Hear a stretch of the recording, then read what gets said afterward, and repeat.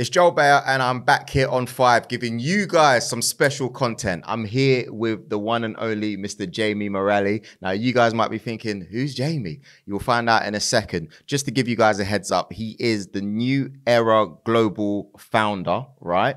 And they deal with loads of players, amazing players in Premier League, young players, players worldwide. And he's also responsible for some of Rio Ferdinand's professional moves. Now, with the transfer window open, things happening for some clubs, things not happening too much for some clubs. We're here to discuss and find out why. What is the process? What goes on during this period from the player side of views, the agent side of views, and the clubs? There's no one better to speak to but Jamie. So if you can let them know a bit about yourself and the fact that you were a former player as well.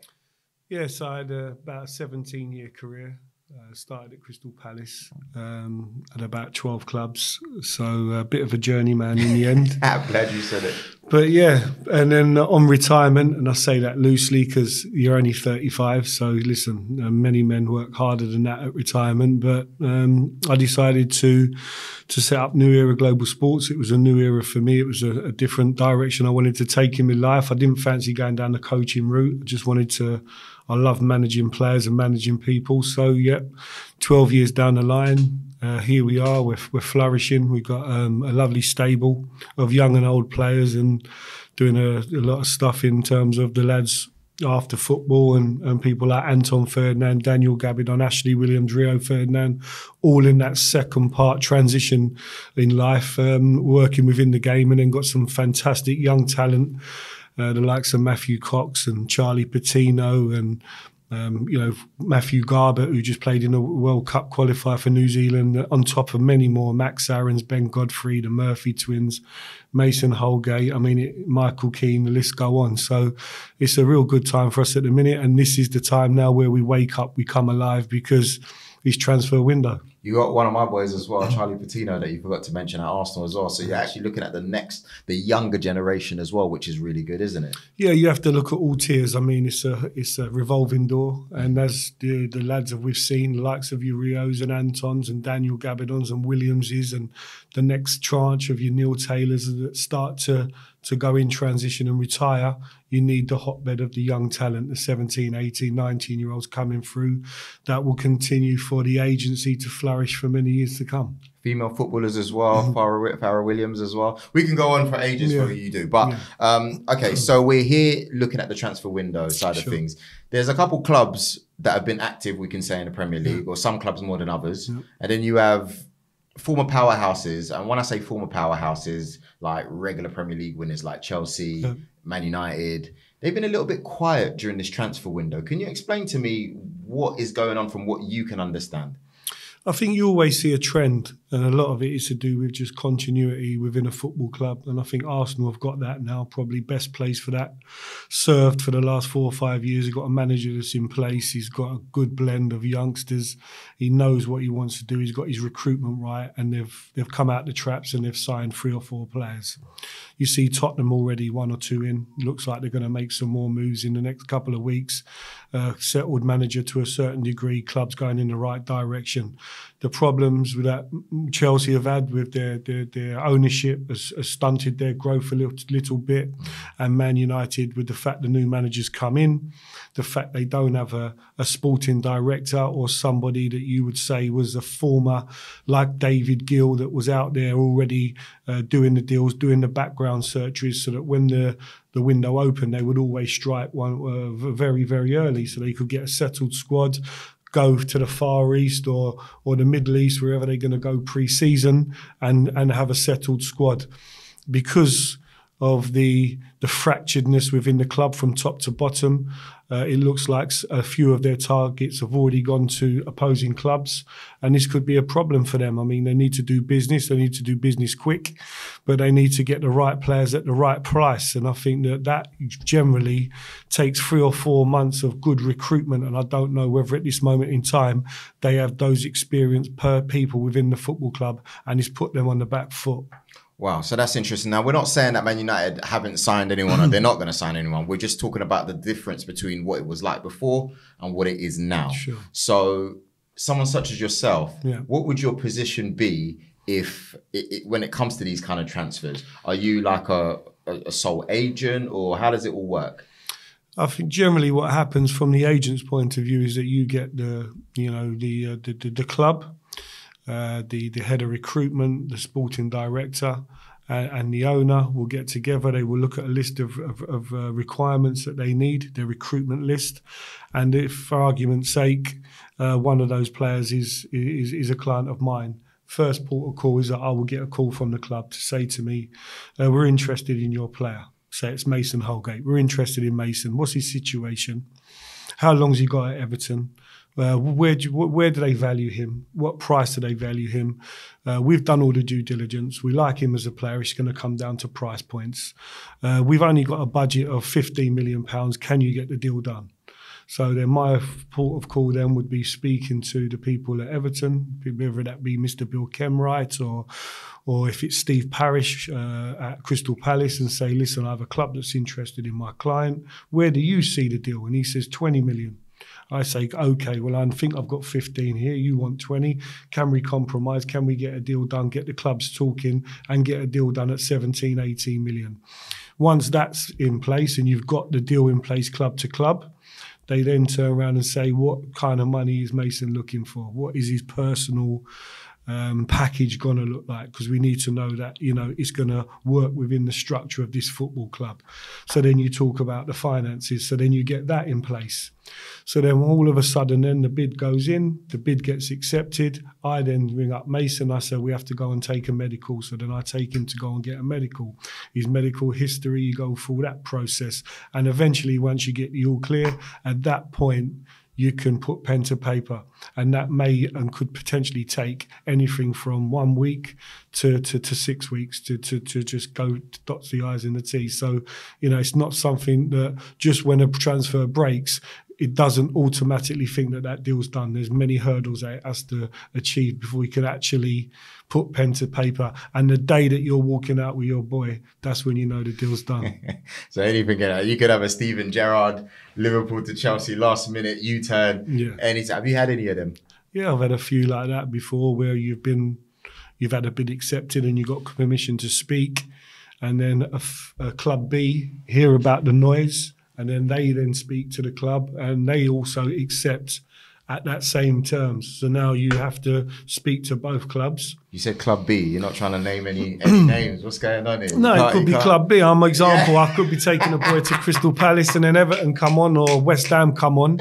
And then you have two clubs for your one player. Mm-hmm. It's not always about who can pay the most money or who can pay the most wages. In certain cases it is. But it could come down to style of football and making sure that your player is going to be conducive to the style of play. Do you care about that? Yeah, I think that's the most important thing. Yeah. I think you can look short term and you can go and put your player into a team and may get an extra 10 grand a week, 5 grand a week, £100 a week.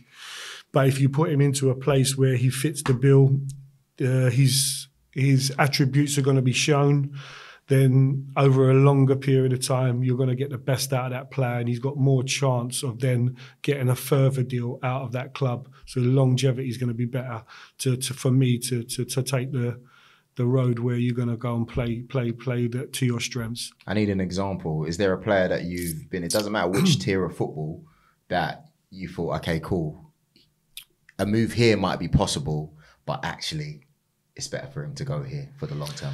Yeah, I think it could be one where something as simple as maybe, like you say, someone like an Ashley Williams, who was a late developer, who was playing at Stockport, and then, he got his move to Swansea, because that was under the involvement of your Roberto Martinez and then your Brendan Rodgers, and that was one of the first teams really, especially at the Championship, that really started to play that continental play through the lines.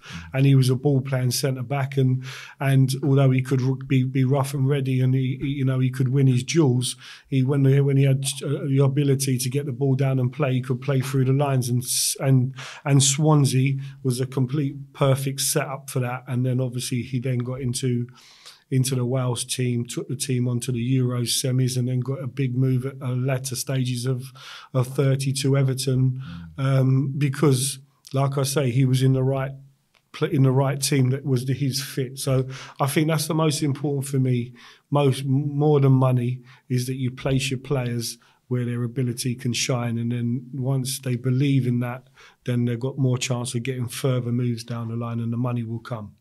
You seem like a calm man every time I speak with you, always in control. But sometimes you can't control players. No. You know, they've got different personalities, Sure. as you know. Some people, you know, they're ahead of other people physically in regards to playing football, but mentally as well, it's difficult.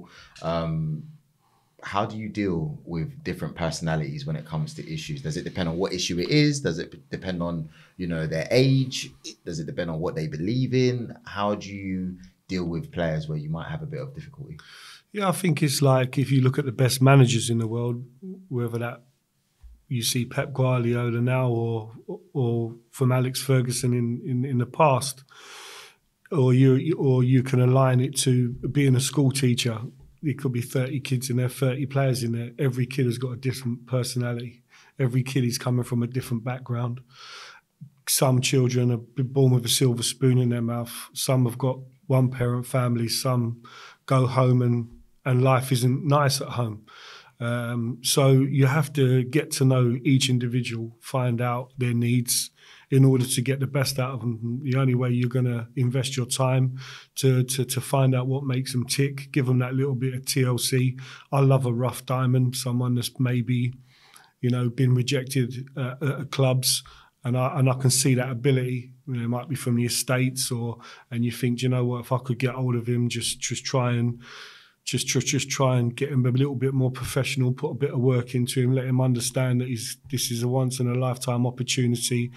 You got to eat right, you got to train right, and you only get out of this game what you put in, and then you see the rewards coming out on the pitch, and then they go on then and they go and play for their country or they go and play in the Premier League. They're beautiful moments. So I think that the only way you're going to get to be that man management and identify the different flaws, and each character's different, is by investing your time. And I think once you do that, then one size don't fit all. Some will react to a telling off, some will shy away, and you need to know your players. And I think then once you provide that service, then your players can thrive. That's awesome stuff, man. That's really put things into perspective. Now, Rio Ferdinand, one of your main clients at Era Global. You guys, I like to see the way you guys get along. And to be honest with you, I look at you guys from afar and I try to learn as much as possible. You engineered, I say engineered because it wasn't really engineered, but you helped facilitate the move when he got released from Man United to QPR. Now, that's a big profile player coming to the end of his career. How does that actually happen? Like you say, I think you could be an estate agent or a travel agent to move Rio. He was such a good player. I think if we go back a step, the 2 years prior to leaving, we done that contract, and that was quite a big contract. He was coming to the end. It was coming to the end of Sir Alex Ferguson's reign. But Rio was becoming a real kind of face on this kind of social media scene, the early days. And when we got a bit of downtime in the summers and stuff, we would go to Indonesia, we'd go to Malaysia, we'd go to certain parts, we'd go to China, Beijing. And we would go and meet the fans, and these guys that have only ever seen Man United and Rio on the TV, never been able to have the money to be able to come. And I mean, there's 200-300 million people that support Man United around the world. There's only 52,000 that can get into Old Trafford. So we used to go on these tours and stuff, and he realised that he had a big fan base outside of Manchester. So we started to play with social media a little bit, and then Man United realised that through Rio, they could connect with the likes of LeBron James or Snoop Dogg come to town, or whether it was P. Diddy, and they went exactly. And that was something that alignment through soccer in the UK has seen from America, had never been seen before. So I knew his transition would always be as big as what he's got, because from the early stages, KSI when he was breaking through, Harry Styles I brought into Rio's restaurant when we was One Direction blew up. So straight away United said, well, okay, a minute, we've not just got a commercial vehicle here, we've got a fantastic player, but we've got someone that can take us into the social media early beginnings, infancy. Sorry to interrupt, but this then puts into line where you see Rio with the camera at the Man United pre-season tours. He's always had it in him. Yeah. I've actually seen some of the footage and it's incredible. We're just waiting for clearance to hopefully release it on the channel. But go on, Jimmy. Yeah, so then when he come to so he was going to leave at that point. Fergie was leaving. I just won the Premier League with he scored against Swansea in the last game of the season, won Fergie's last Premier League, and it was like, what are we going to do? But we sit down with United. We got different hats on here. We got Rio as a player. Rio is an older kind of like player that could help the next generation, but we've also got someone that can fits the bill commercially. This guy's too good to let go out the door right now, you know. So we started to speak with United about how can we raise their awareness globally, you know, and that was through going on pre-season tours, Rio taking the handheld camera, doing some behind-the-scenes stuff, seeing the likes of the young emerging talent like your Rashfords and your Lingards coming through. So that was important for them at that point, that he was that person that could, and then obviously handed the baton over and the rest of the lads, and then got to a situation where he's coming to the real latter end of his career. His kids, and he bought a plot of land back in London. His mum and dad were in London, and he always knew that at one point he was going to come back to London. So he said to me, go and find me a club in London. So that season, Queen's Park Rangers had just been promoted. I thought it was a no-brainer, really. I spoke to Mr. Redknapp, Harry, who was like a godfather to father figure, grandfather figure to Rio. He gave him his opportunity at West Ham as a young kid. I said, H, you're back here now in the hot seat at Queen's Park Rangers. Rio's available on a free. He can give you some experience for your younger ones. He's played in the Premier League. He can help you out. What's your feelings about, you know, potentially having him for a year and see how we go? And he said to me, Jamie, I'd love to have him. He said, I love Rio. I think he's still got something to offer on and off the pitch. He said, if you go and have a conversation with my owner at the time, Mr. Fernandez, I met him at Heathrow. We sat down. It took all of half an hour, and Rio signed for Queen's Park Rangers. So that deal was done pretty lively. It wasn't really about finances. It was just about standard of living, getting his family settled back in London. Him being back with his family, and then playing football for the last year. Jamie, we're going to be sitting down a few more times. No problem. I'm leaving it here just so there's a little bit of a cliffhanger.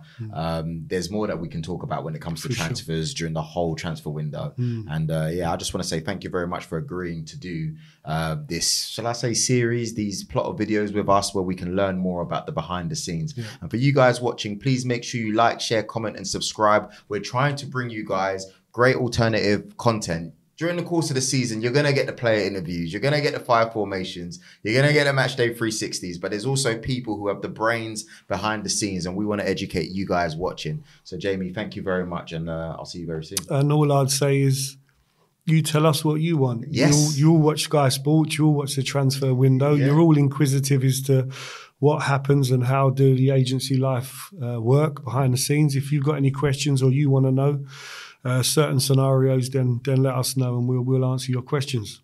My guy, thank you very much, man. Nice one. Cheers. Thank you.